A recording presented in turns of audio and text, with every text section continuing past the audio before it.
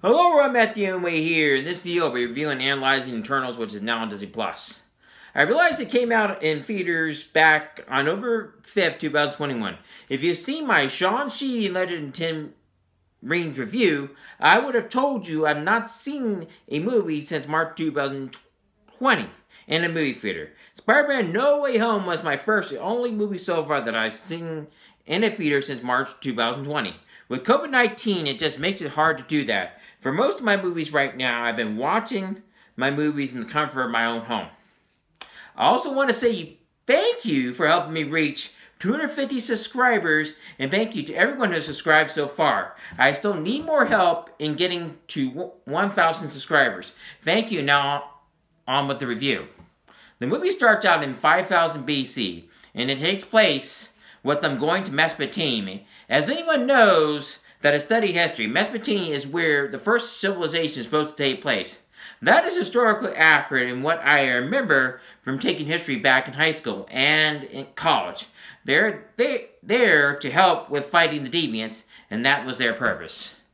The story does an excellent job using flashbacks. They go to Babylon and then to Gupta Empire and then to South America in the 1500s after Columbus arrived in the Americas. The movie also jumps to Hiroshima in 1945 when the atomic bomb was invented, where the viewer sees the dust cloud that comes from an atomic bomb explosion. Cersei is dating Dane Whitman, who is mortal and is played by Kit Harington, and is not dating an Eternal at the time. Cersei got married to Icarus, who is played by Richard Madden. The mortals she is dating asks, "Did Icarus fly too close to the sun? Is why he left you." Icarus, known in Greek legend to fly too close to the sun, and it melted his feathers and he fell to his death. Icarus reminds me of Superman, and he flies like him and shoots lasers out of his eyes like he does. I like this character, and he wears a cape like him. Fastos, who's played by Brian Tyree Henry, makes fun of Icarus and says after his son called him Superman, he called him Clark Kent in this movie. This was in Chicago, which FYI is where Riri Williams, aka Ironheart, comes from. Yes, I believe Marvel is teasing the viewers that by having the viewers go to Chicago. Chicago is where Widows took place that Brian Tyree Henry played in as well. Dane Whitman, that Cersei is dating in present day, asks her, "Why did you not help us against Thanos?"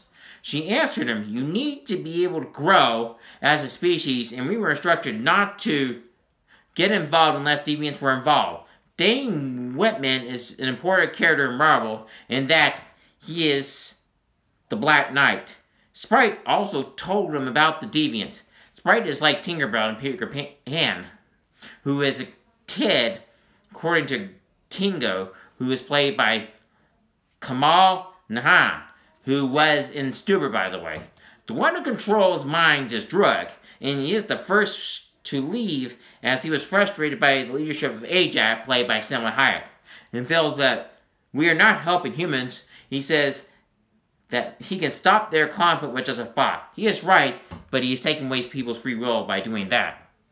The one who reminds me of Flash and Quicksilver is called Makari, and she can run like both speedsters. She is deaf, but is good at feeling people's vibrations and knows when they try to take advantage of her. She is a collector and likes to have what we call memorabilia, a very place and time that she has visited. I would agree with Alex Yu, who does Rate and Ronin Review, that Rotten Tomatoes needs to get new reviewers. This movie was different than any other Marvel movies, and I liked this movie. I loved how Selma Hayek played Ajax, who is the leader of this group.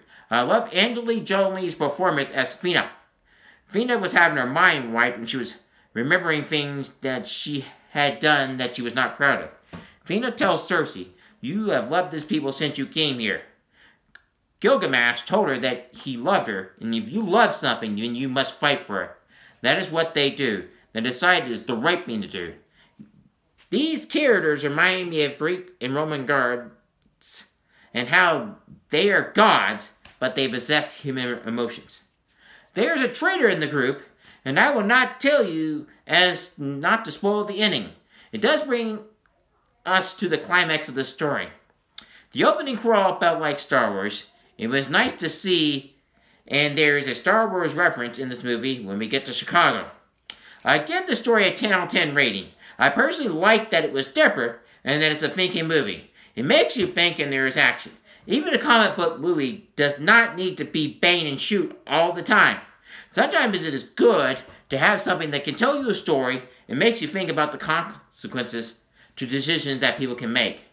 If you enjoyed this video, please like and subscribe to my channel. Please hit the notification bell at the bottom of this video to be notified of any videos that come on the channel. Please consider checking out my other channel called Tiger Man, which I use to promote my books that I wrote on that character. Please let me know what books, movies, and TV shows you'd like me to review next in the comment section below. Please share this video with your friends, family, so my channel can grow. Thank you and have a wonderful day.